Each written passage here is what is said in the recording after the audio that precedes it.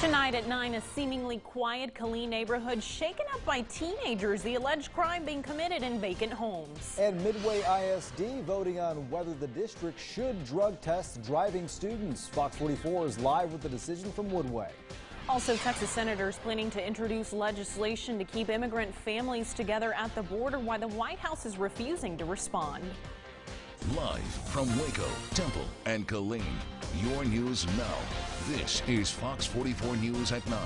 Good evening and thank you for joining us tonight on Fox 44 News at 9. I'm Leslie Rangel. I'm Robert Burns. And tonight, a group of teenagers accused of breaking into several Killeen homes to host parties. Now, several people have been posting the complaints on social media, and Fox 44's Kayla Kelly takes a look into the claims. She spoke with a neighbor who says he's seen the parties himself.